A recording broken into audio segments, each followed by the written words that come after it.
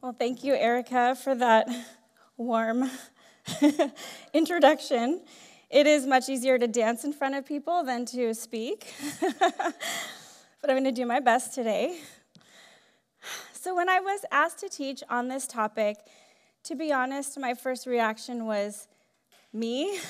I'm certainly no expert. And in fact, I can think of many other women more qualified than me to teach on this topic. But as I thought about it, God truly has transformed me in this area. And boy, am I grateful for that. Thinking back to those first few years of marriage, I was a completely different woman. Even though I was a Christian, the worldly depiction of what a woman should be was deeply embedded. I was very career-driven, not in any rush to have children, and was very thankful that my husband liked to cook and clean. He did everything, and I was happy to let him. Even though I knew what the Bible said about my role in the home, I really had no intention of moving in that direction. It wasn't until my husband and I joined a small group book study where the men were going through the book called Exemplary Husband, and the women were reading The Excellent Wife by Martha Peace. That is when I started to feel convicted. In fact, admittedly, I wanted to throw the book across the room a few times. I thought, who is this lady? She is definitely stuck in the past. All I could picture was this. I mean, I'm not sure what she's cooking up in that picture, but he's actually really happy about it. And I'm not sure why she's so happy to be cleaning whatever she's cleaning in the sink. That was certainly not me. I pictured myself more like this. Superhero cape and all, you guys. My poor husband, he was so very patient with me. So that book study was the catalyst in God convicting me to embrace and to love my God-given role as the caretaker of my home. So all of us here this morning are blessed to be mothers, and many of us are married, which means we also have a husband to care for. Now, we are called to love and to care for these gifts in an understanding and sacrificial way. So let's put our first point down like this. Point number 1. Take seriously the high calling of stewardship. So what exactly does the Bible say about how we should love and care for our homes and those precious souls who live there? The Bible teaches us a lot about love. First and foremost, we love because he first loved us. 1 John 4, 7 through 11 says, "Beloved, let us love one another, for love is from God, and whoever loves has been born of God and knows God. Anyone who does not love does not know God, because God is love. In this, the love of God was made manifest among us, that God sent his only Son into the world, so that we might live through him. In this is love, not that we have loved God, but that he loved us and sent his Son to be the propitiation for our sins. Beloved, if God so loved us, we also ought to love one another." One of the evidences we see of his love for us is his good design for women to be the caretakers of the home. So last week, we looked at Proverbs 31, which is such a beautiful depiction of a godly wife and mother. Let's look specifically today at Proverbs 31:27. She looks well to the ways of her household and does not eat the bread of idleness. We also see in the New Testament Paul exhorting the older women to train up the younger women, as we pick up in verse 3 of Titus 2, 3 through 5. The older women are to teach what is good, and so train the young women to love their husbands and children, to be self-controlled, pure, working at home, kind and submissive to their own husbands, that the word of God may not be reviled. Wow, despite what the culture says, the role of a woman as a wife, mother, and caretaker of the home is a very high calling, and one we cannot take lightly. So now, how do we get busy stewarding our homes well? Let's write down point number 2. Stewardship comes with a cost. We saw in 1 John 4 that God is love. We certainly do not deserve his love. In Romans 5:8 it says, "But God shows his love for us, for in that while we were still sinners, Christ died for us." God's love is unmerited, it's gracious, and constantly seeking the benefit of the ones he loves. So if that is our example, then we must pour ourselves out for the benefit of our family. Our senior pastor, Pastor Elliott, defines love as this: love is the greatest good for another at any cost. Now, before we can effectively do this, we must first consider our husband's opinion and preferences when it comes to our homes. I know it's humbling, but you actually have to ask him. Like I mentioned before, my husband loves to cook. He grew up in a big family, and everyone had to help with the cooking. He also spent many years working at Disneyland in the kitchens, so when I say he knows how to cook, I mean he can cook. And I was happily enjoying his gourmet meals every night until the day I quit working and became a stay-at-home mom. He then very kindly told me that dinner was now my responsibility. Boo! I was not a good cook, and I was quite honestly intimidated by the kitchen. But I put on my big girl pants, and I started making all of our meals. Well, a few years later, we were on a tour of the USS Midway in San Diego. If you haven't been, I highly suggest. It's really cool. As we were walking through the kitchen area of the ship, there was this huge book with a list of all the menu items for each day. As we flipped through it, surprised by the variety of meals, the plaque under the book said that not a single meal was repeated for 30 days. My husband said jokingly, "Wow, if they cannot repeat a meal for 30 days while feeding thousands of soldiers, we can certainly do that at home." We had a good laugh. However, I realized there was some truth to his joking. Here I was thinking I was doing this awesome job at cooking for our family, but little did I know he was not loving my lack of creativity and variety in our meals. I mean, there's only so many times you can eat spaghetti. I didn't know because I didn't ask. So please, ladies, ask your husbands what are their preferences when it comes to caring for your home. So let's start with our first subpoint, letter A.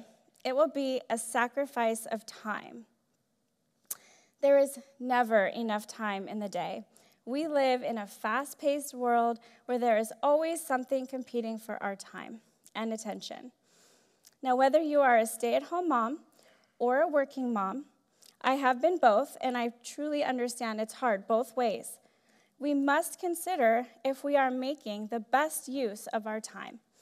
So I broke this up into 2 categories. Number 1, your personal time, and number 2, your family calendar. So when it comes to your personal time, we must take an honest look at our daily routine. If you are a stay-at-home mom, are you using your time efficiently? If you work outside of the home, are you prioritizing time before or after work to care for the needs of your family? So here's what I do in order to help keep myself on task for the week. Step 1 is I like to meal plan. Now, if you missed Kristen's teaching on meal planning, please go back and watch it. It was very helpful and practical. So I like to create my meal plan on Sunday nights. And then I usually grocery shop Monday morning of each week. I hate grocery shopping, and I hate going multiple times through the week. So I make my list, and I knock it out on Monday so I'm prepared for the week. I also like to have a few staples on hand that I can quickly throw together a meal if our schedule gets thrown a curveball. I know that my husband prefers not to eat out, so I do my best to cook at home most nights of the week. Step number 2, I make a list. Make a list of everything you need to do and want to get done. At the beginning of each week, I like to do a brain dump of everything. I love a good list, and I use pen and paper. That way, it's so satisfying when you get to cross that off your list. I write down everything: the doctor appointment that needs to be made, the person I need to text, the laundry that needs to be folded, the email that needs to be responded to. I write down everything. For me, if I don't write it down, I will forget.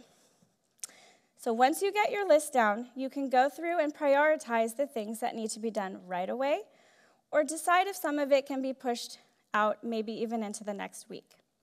I keep my list on a notepad so I can always easily transfer those remaining items to the next week. Step number 3, do not be idle. Trust me, laziness is something I battle on a daily basis. I am not a hard worker by nature. It is something I have to force myself to do. Elizabeth George writes in her book, A Woman After God's Own Heart. She says, "Throughout the day, I tell myself, Elizabeth, there is profit in all labor. It's great to keep the work in nice, neat piles labeled A, B, and C tasks. But if you just keep moving, it will all get done." So I keep moving all day long. I have lists and a general schedule, which can even include a break or a nap. But other than my quiet time, I'm busy doing something all day long. Now, this really resonates with me. I think of this and push myself to keep moving and to keep checking off those list items. Too many times, I sit down for a minute to check a text or an email, and I end up on Instagram for 40 minutes. I mean, I can't be the only one. I think it's safe to say that our phones are one of the biggest distractions and will rob us of our productivity, efficiency, and will tempt us to eat the bread of idleness. Now, Erica did a great teaching about a month ago on time management. So if you missed it, that is definitely worth going back to as well. Now, my second category of time is managing the family calendar. We are usually the ones who plan and schedule everything. I urge you to take an honest look at what your week looks like. If you spend half of your day in the car driving kids to school, then to soccer, then to piano, then to karate, then to baseball, when will you have time to do the things at home that need your attention? Or when will you have time together as a family? Something we did for a long time that was really effective was to designate a family night. Friday night was that night for us. We protected that night each week to spend together. We would go out to dinner or have an at-home movie night, maybe a family game night, and sometimes it was as simple as just going out for ice cream after dinner. Now that my teenager has a job, it's really hard to protect Friday nights anymore. So I urge you to take advantage of the time now while you are in control of the calendar. Subpoint B, under stewardship comes with a cost, is it's a sacrifice of finances. Now, nobody likes to talk about money. It is often a point of contention and is never fun. So I will keep this brief, but I would be remiss if I didn't mention it because this is another area in which we can be good stewards of our homes. Whether you manage the finances or your husband does, make sure to have an open and honest conversation about it so you can be on the same page. Does he mind if you drive through Starbucks every day, or would he prefer you to save money and have coffee at home? Does the budget allow for you to buy all of the spring decor at Hobby Lobby to update your living room? Or is it okay for you to spend $200 to get your hair done? I may or may not be using real-life examples. In our home, my husband handles our finances. He is brilliant at creating Excel spreadsheets, so we have a very detailed one for our finances. Now, I'm the spender in the family, so I cringe when he says, "Come here and let's look at the budget." Oh, no thank you.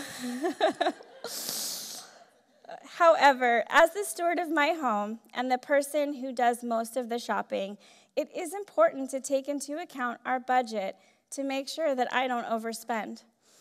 What this looks like practically is that I run it by him first if I plan to make a lot of purchases. And I have to be ready to hear the word no. Your husband might not want to weigh in on all of your purchases. Maybe he would prefer that you just handle it. The point is that you should ask him. Now, letter C is sacrificially create a refuge. We want our homes to be a place where our family wants to spend time.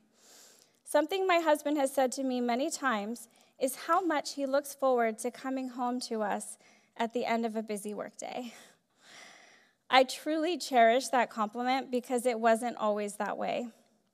I had to seriously consider what the temperature and vibe of my home would be when others walk through the front door. So here are 3 practical ways you can create a refuge. Number 1, keep your home clean and tidy. Now, I fully understand that when you have kids in the home, the house feels impossible to clean. I am not suggesting you make your kids feel like they are not allowed to actually live in your home. Just consider the overall feeling as you walk into your house. Clutter and mess does not allow for a very welcoming return for your husband. So try adding a 15-minute cleanup routine with your kids before he comes home. You can even make a fun game out of it, like, let's see who can pick up the most Legos in 1 minute. I'm setting my timer and go. At least that works for boys, because everything's a competition. I don't know about girls. I don't have girls. You can also develop a consistent cleaning schedule so you don't have to deep clean in a panic the next time you have guests over. Number 2, create beauty. Again, I'm not saying your home must look like Chip and Joanna Gaines just renovated, and you don't have to spend a lot of money. Find ways to make your home beautiful and welcoming to all who walk through the doors. You can light candles, diffuse essential oils, or have music playing. Maybe you pick up fresh flowers every week to spruce up your dining table. Perhaps you have a green thumb and you can adorn your home with beautiful plants. Now, having a 5-year-old has been really fun because he gets such a kick out of me changing out our seasonal decor.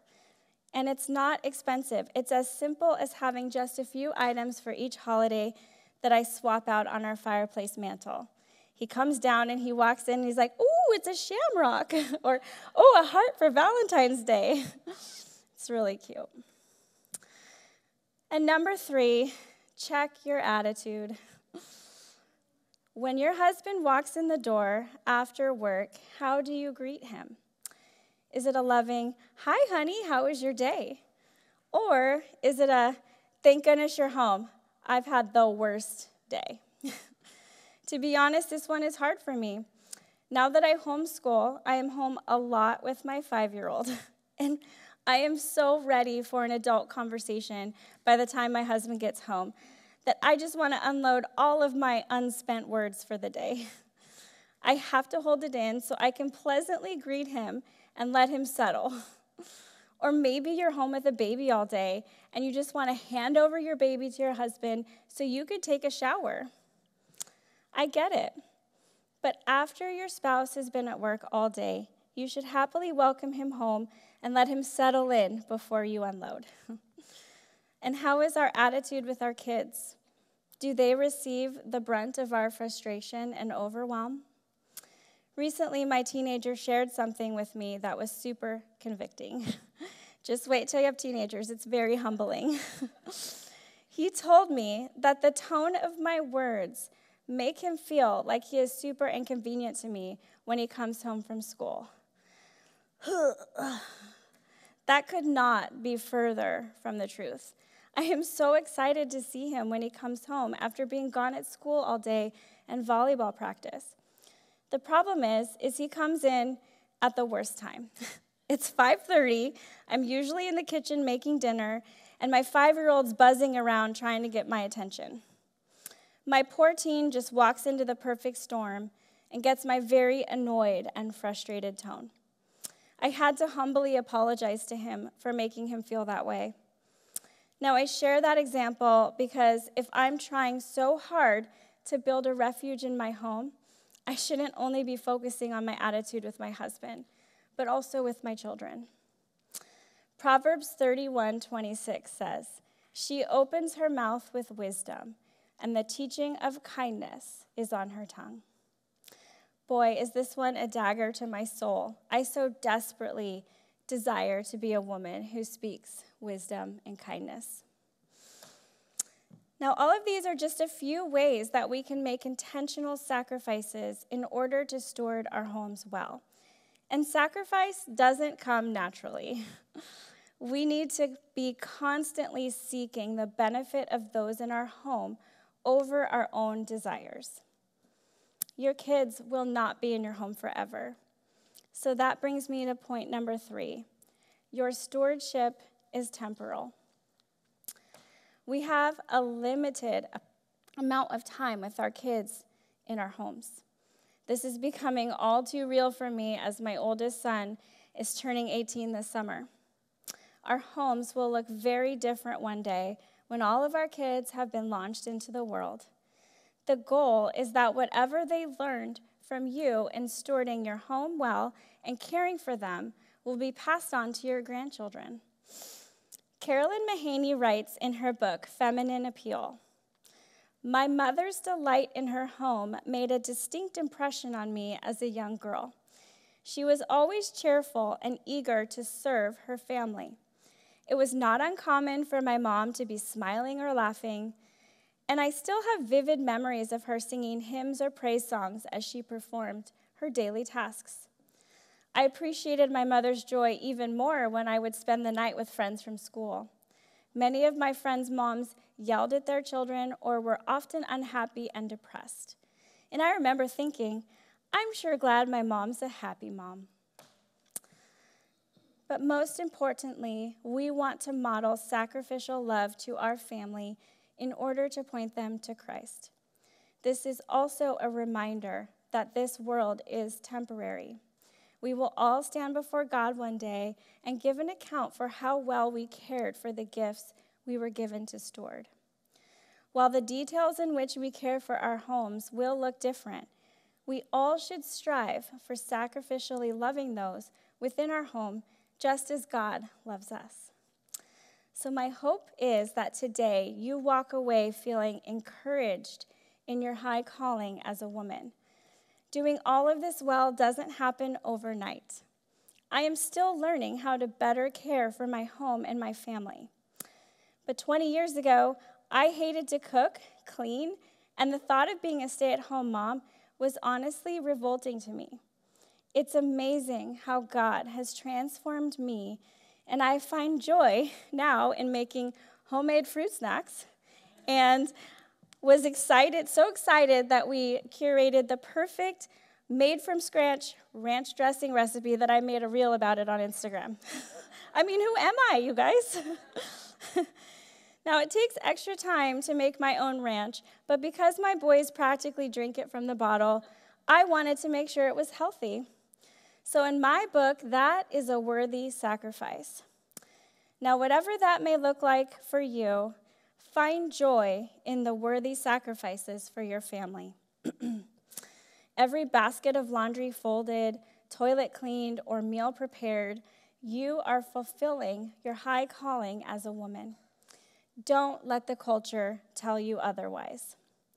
By studying God's word and understanding my high calling as a woman, I now find joy and purpose in managing my home.